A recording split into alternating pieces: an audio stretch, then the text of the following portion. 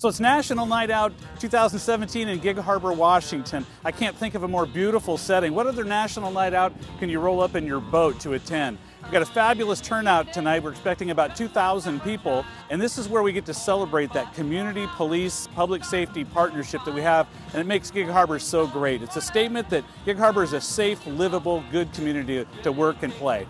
We have a special relationship with this Gig Harbor community. We talk about it within the police department. A lot of our citizens know our officers by first name. We have a one-on-one working relationship with many of the businesses. We work together to solve community problems, and that's what really makes Gig Harbor a special place to work. So National Night Out is a national event that takes place across the country, and it happens on the first Tuesday of August. And the last 5 years we participated with National Night Out. And in that time, we've actually placed 8th in our event in the country amongst our city category, which is 5,000 to 15,000 people. So this is the 2017 National Night Out. We're downtown Gig Harbor on Harborview next to Jarisich and Scanzi Brothers Park. This is the first time we've had it down here.